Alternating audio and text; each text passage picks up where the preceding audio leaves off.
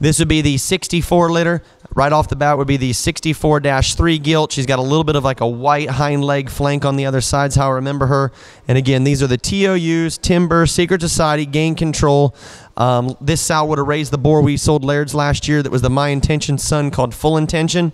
And also, this sow had a couple daughters that were shown amongst Iowa and Illinois that competed very well in their heavier classes.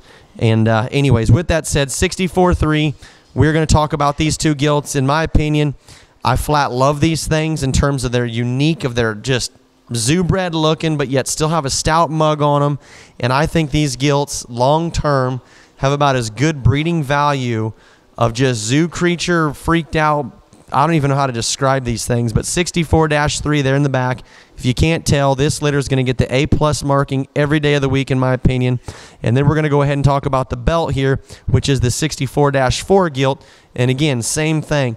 Just the way these girls, just necks and heads, I mean, they just look like absolute show ponies that can go out every weekend and look the part. You know, and then also talking about the boar TOU, which is the boar here at our place. You know, I don't know size-wise where these will end up or how long they'll last in terms of, you know, I guess if you get to state fair with them, most state fairs can be 340 or something in the gilt show anyways. They'll have enough fun throughout the summer. But if you're looking for that elite jackpot gilt, but last you all the way through the summer in terms of best bang for the buck, I think these 64-3 and 4 gilts are about as good as it gets. I'll be honest with you.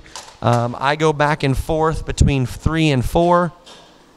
Man, flip the quarter, get which one's in your budget, and just try to go with it.